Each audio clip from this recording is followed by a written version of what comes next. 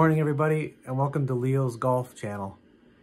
Thanks for joining me today as I go deeper into the ProTee VX launch monitor. I'd like to go through some shot shaping today. I'll show you some of the screens and the club metrics that are produced, and then take you into GS Pro, and I'd like to show in GS Pro how well it handles some subtle shots like your flops, small chips, and of course the putting. As always, if you have any questions, just look up my email address, leo@leosgolf.com, in the profile, and send me your questions. If you'd like to purchase a system, I can certainly help you put together a package that would work in your environment, and I'm happy to help. So without further ado, just sit back, relax, and let's get this video rolling.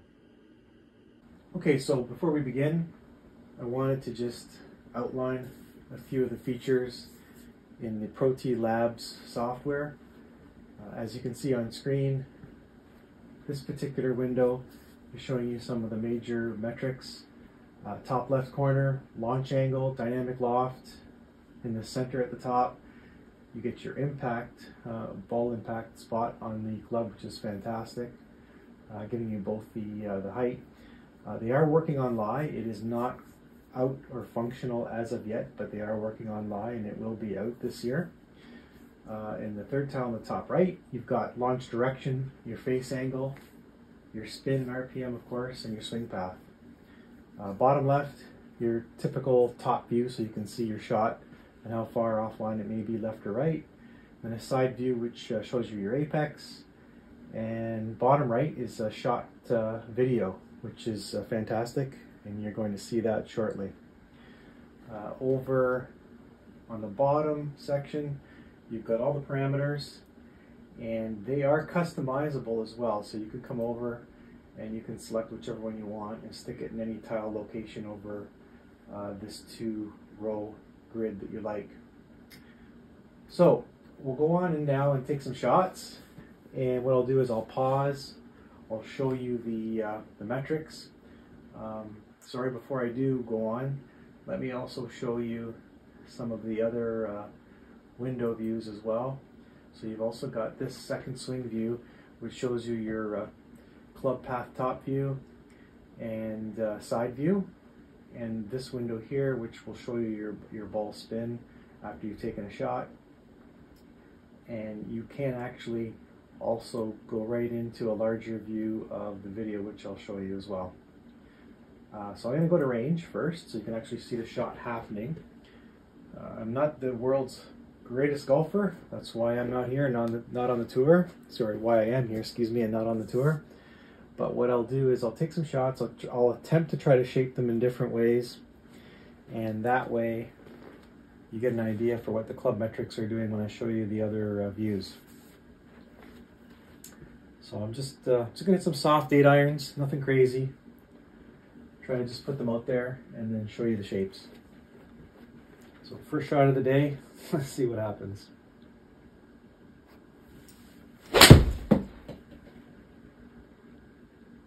So very light, only 115 yards. You see the apex appears, carry 106, total distance 115. And there's all your parameters at the bottom. I won't go through all of them, but I will switch over to the other window and I'll show you summary view.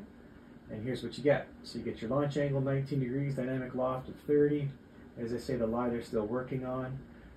Smash factor is 1.19, very light.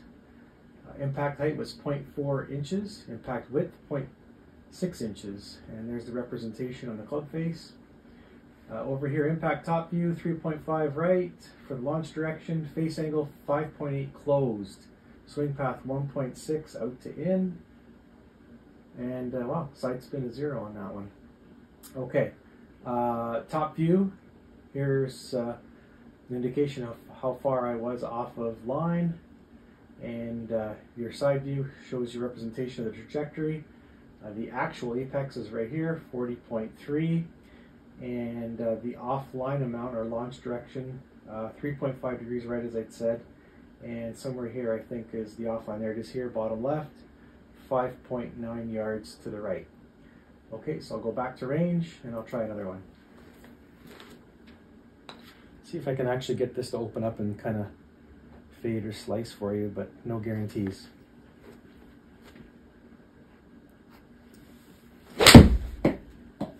Nope.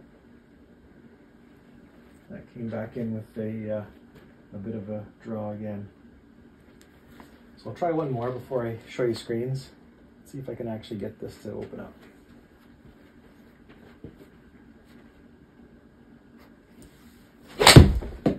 That one's sure opened up. So just to give you the shot representation. Club speed 73. Offline 16.2 to the left, as was certainly shown in the range trajectory.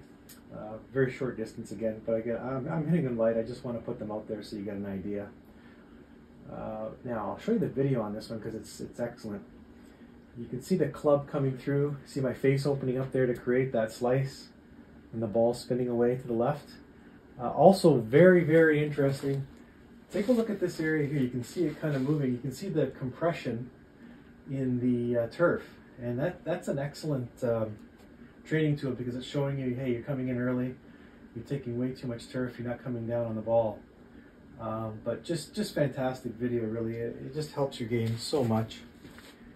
All that information, just seeing that. Look at the club face open as I come through, strike the ball, that opens up even further. So lots of great metrics for you here. I'll go back to range. I'll hit one more, and then I think what we'll do is we'll show you a few chips, a couple flops, maybe go into GS Pro even and show you on course how that happens or how it works, and what the performance is like, and then some putting. So one more.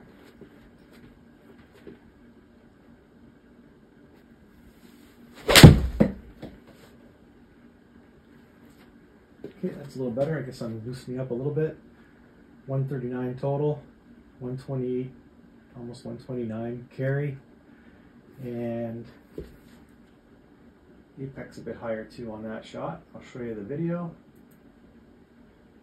There it is again. See, this time you can see I compressed the turf a little less, more at impact if anything than behind the ball. Club face is a little straighter, ball took off a little straighter. It's kind of spinning less on an axis for sure. And let me show you the swing view too. There's the spin on the ball. You can actually see the real ball representation. You can see the logos, or the logo. And I should indicate again, in case you didn't know, these are just regular balls. There's no special markings required, and I don't need to put anything on the club's face either, which is fantastic, unlike a lot of other launch monitors. Dynamic loft 22.8, face angle 4.8, swing path 0.3 out to in. And one more time, just show you the larger video. Just a great feature. They do plan on actually adding integration into the software, so you can add a side view and rear view camera. That'll be coming in the new year. I'm told they're going to work on a few other things first, and then that in the new year. And there's that summary view one more time. Okay, so I'm going to move on to GS Pro. I'm going to load it up. In fact, maybe what I'll do is I'll show you how it loads up, and you get an idea for how you go into gaming mode from here.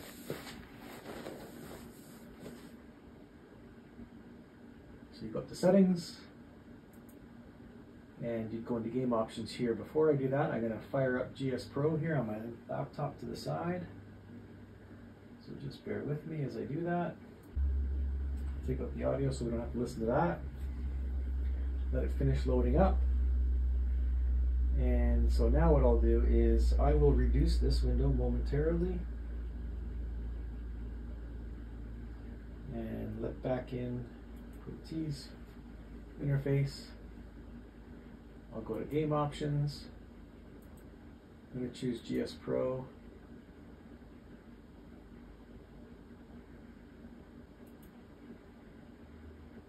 Say here, don't forget to disconnect, and that's just so that you can go back to using all the full metrics in the lab software when you are done with GS Pro. Okay, so we can reduce this window now. I'll just drag it over here so I can look at the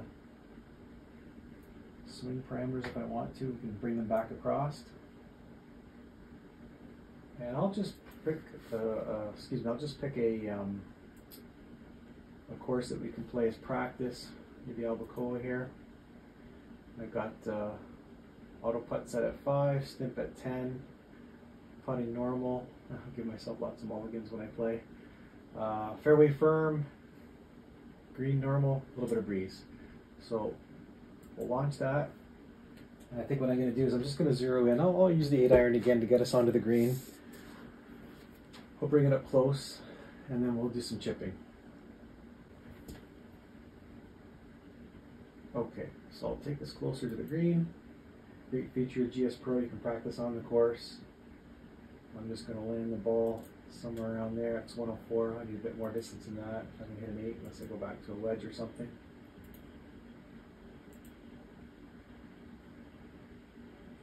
Let's go back a bit further. Okay, that's pushing the limits for me for an 8-iron typically. See a bit of wind up here at 8 miles per hour, so I'm going to aim a little to the left. I tend to draw the ball anyway a bit in, so let's see what happens here.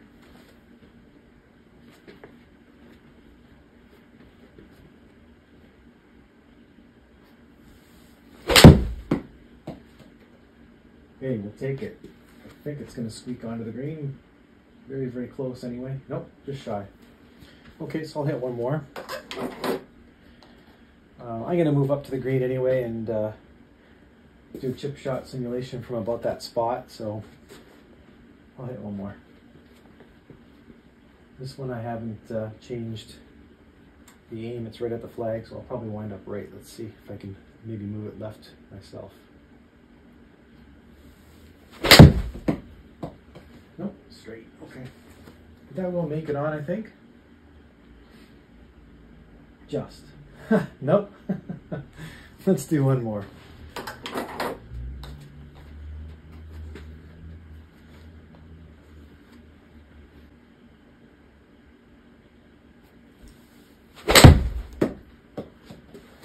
That's going to be right. Okay, these are all just outside the green, which is good because I want to show you chipping anyway. So I'm going to simulate moving up to those spots. So we'll move the ball to the side of the green like that last shot, somewhere around here. And I'm going to show you a few different shots here. Get the balls out of the way.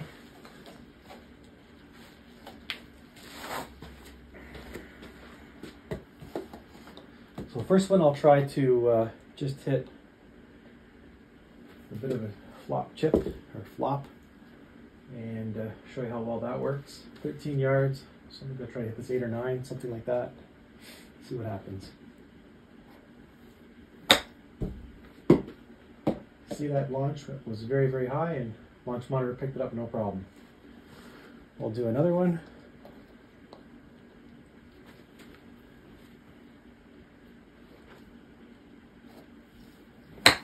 It's loftier but softer. Okay, so you see it works really, really well. I'm going to run one up now, try to close the face a little bit with this club. I should be switching, but I'll just try to close the face a bit. And that one I'm running up. Working really, really well. Okay, now these are difficult shots for launch monitors too. I'm going to move back and hit one from further back. See, I'm in trouble over here, 45 yards, that's a pretty good one. I'm really going to put this up in the air and give you an idea as to what happens with these shots. So 44 yards, not sure where this is going to land, but I will get it up the air with some energy. So you can see it's working. Not a great shot, but what I really wanted to demonstrate was how it can pick up those really high lofted shots, and that one actually had some velocity. One more. See if I can get a bit closer. Maybe, maybe not.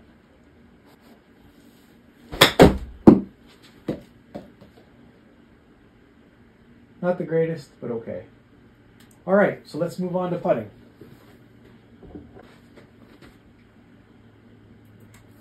So now with in-game putting, you can do, you're aiming two different ways. You can aim yourself just like you would on the course, push the ball left or right on the surface, or you can do in-game betting where you select a spot on the screen. I'm going to do this one manually. I'm going to putt this supposed 23 footer with a stimp of 10 up 6 inches. So I'm going to purposely putt to the right and see if it curls back towards the cup and how close we get it. Let's see.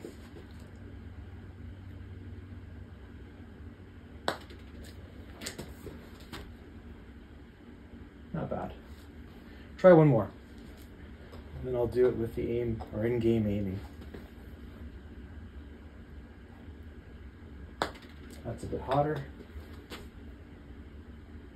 Not bad. Okay, so if you're aiming in-game, you come over here, click on the screen, or I have this device on the floor here where I can kind of aim manually if I want to. It's got all my hotkeys plus a joystick so I can move around the course when I need to. I'm gonna hit a little closer. I don't think it needs that much break. And now the idea would be, since you've aimed manually, you would just hit a dead straight putt towards the screen the distance that you think it needs to go. So given the stimp of my surface here, I'm aiming for about 18 feet, even though it is 6 inches uphill, maybe a little longer, 18, 19 feet.